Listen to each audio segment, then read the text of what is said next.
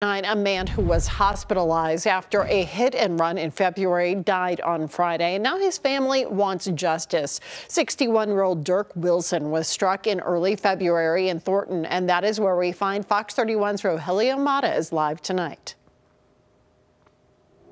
Yeah, Kim, it's here at 84th and Ralph Lane, just west of Interstate 25. This is where I interviewed Dirk's brother earlier today. When I asked him for photos of Dirk, he said the only ones they had were of him injured, severely injured, at the hospital. Some viewers might find these photos quite graphic, but his family says they want the person who struck him to see just what they did.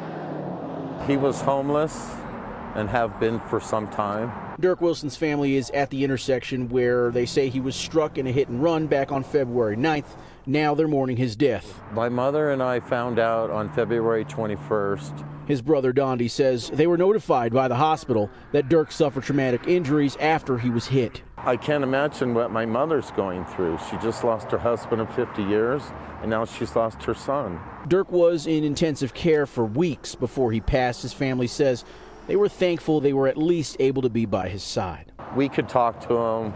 We, rubbed his head. We did what we could. Now they're left with questions and a desire for justice. I mean, it was still daylight enough.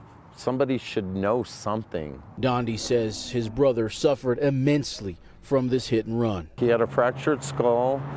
He had brain trauma. He had bleeding in the brain. His neck was broken, his shoulder was broken, his arm was broken, both ankles were broken, he had spinal fluid leaking, and he was paralyzed. Because of Dirk's situation, Dondi says the family didn't have many photos of him, just these photos of Dirk in the hospital after being struck. And I'm sorry they're kind of graphic, but I just want whoever has done this, I'm putting you on blast for what you have done to me and my family.